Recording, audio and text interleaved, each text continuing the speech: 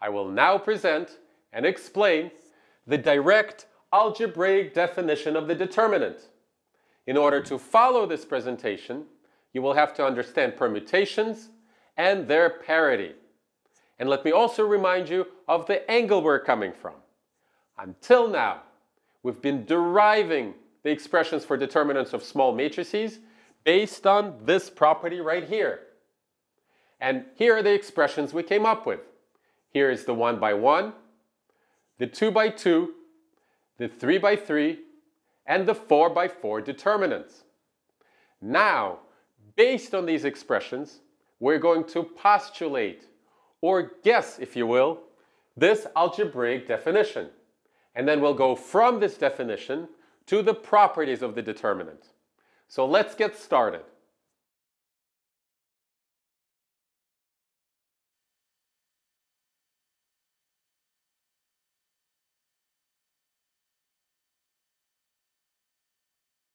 Now, in order to make the pattern that's emerging from the available expressions clearer, let's switch from denoting the entries of the matrix by different letters to denoting them by the same letter A and letting a pair of subscripts indicate the entry's position in the matrix. By convention, the first subscript indicates the row and the second subscript indicates the column. So a 3 by 3 matrix becomes this. And pay attention to the order in which I'm writing the subscripts.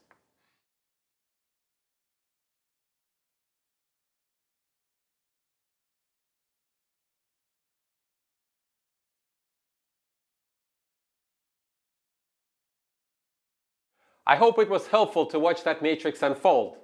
And I also think it'll be helpful to hear the entries of the matrix read out loud.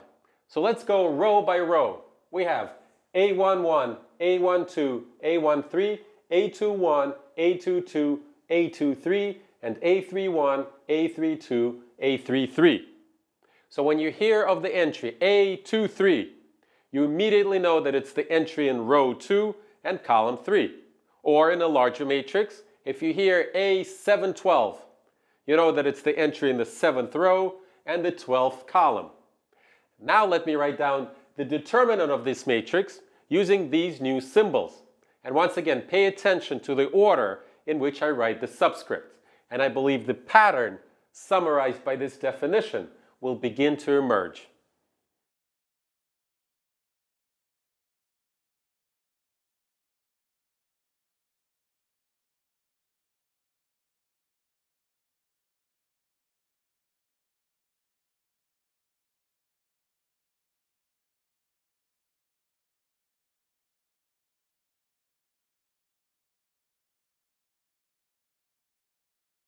Okay, I will leave it up to you to make sure that this expression is correct.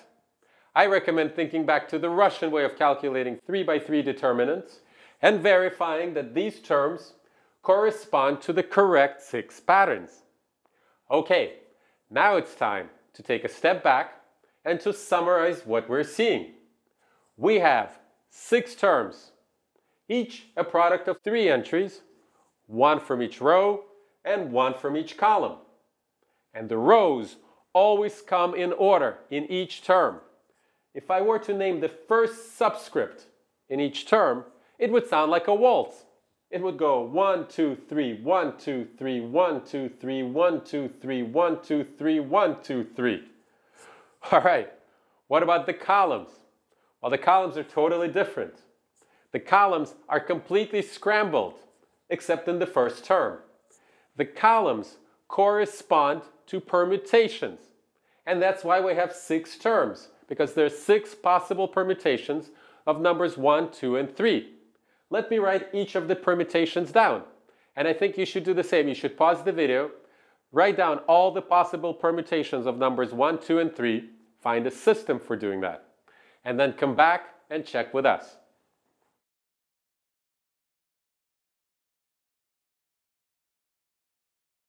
All right, there you have it. And now you see how there is one term corresponding to each of the permutations. You just look at the columns. We have 1, 2, 3.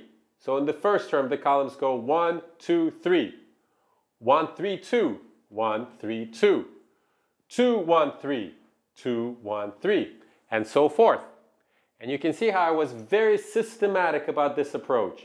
First, I did the terms with 1s in the first place, then with 2s, then with 3s. And in higher dimensions, it would be a much longer list. Okay, now we understand the terms. The only thing that's left is the sign. And the sign is very simple. It corresponds to the parity of the permutation. If the permutation is even, it's a plus. If the permutation is odd, it's a minus. So let's see what we have for these permutations. 1, 2, 3 is an even permutation, so there is a plus. 1, 3, 2 is a single switch away from 1, 2, 3. An odd number of switches, one switch, so it's an odd permutation, so there is a minus. 2, 1, 3 is also a single switch from 1, 2, 3. It's an odd permutation, so it's a minus. 2, 3, 1 is two switches away from 1, 2, 3. First we have to swap 1 and 3, and then 1 and 2. And we'll have 1, 2, 3, two switches, and therefore it's a plus. Let's complete the two remaining ones. We have 3, 1, 2. It's one switch to put the 1 here, and then the other switch to put 2 and 3 in their places, so it's a plus. And finally, this one is a single switch, swap 1 and 3 away from 1, 2, 3. So it's an odd permutation, and there is a minus. So the sign is determined by the parity of the permutation. So it's a plus if it's an even permutation and minus if it's an odd permutation. That's actually called the sign of the permutation, or the signature of the permutation. You can say that the sign of the permutation is 1 when it's an even permutation, and minus 1 when it's an odd permutation. And this completes the statement of the formula for 3 by 3 matrices. I will now repeat the exact same thing, but I will use words that apply to matrices of arbitrary size. And that will pretty much spell out this formula. Let's see. In the case of an n by n matrix, we'll have a sum of n factorial terms, one for each permutation, and epsilon denotes the permutation. Each term will be a product of n entries, one from each row and one from each column. The rows will come in order. They'll go 1, 2, 3, and so forth all the way to n. The columns will correspond to permutations. That's why I have epsilon of 1, epsilon of 2, and so forth, epsilon of n. Because epsilon of 1 determines the first number in the permutation epsilon. This is the second number, and this is the nth number. So you can see how this is a straightforward generalization of what we saw in the case of 3 by 3 matrices. And finally, the last element is the sign. And it's the sign of the permutation. I've already said it several times. Let me say it one more time. It's a plus if it's an even permutation, and it's a minus if it's an odd permutation. So there you go. That's the general definition. Let me show you on the screen what this definition results in for 4 by 4 matrices. And you can make sure for yourself that each of the terms conforms to this pattern and comes with the right sign. And finally, a short illustration for 5 by 5 determinants. We're going to look at a single term that I marked on the board out of 120.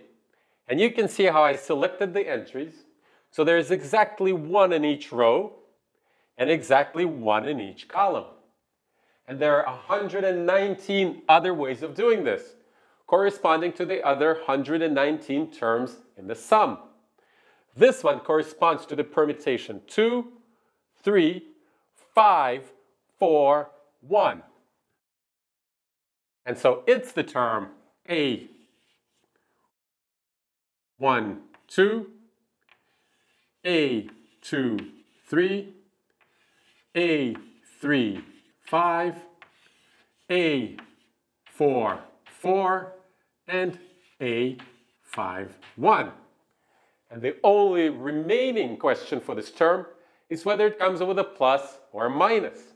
So what's the parity of this permutation? All right, let's see. How many swaps do we need to make in order to arrive at 1, 2, 3, 4, 5?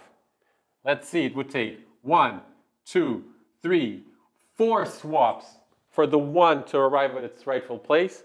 That would put the 2 where it belongs, the 3 where it belongs, and the only remaining swap would be the 4 and the 5.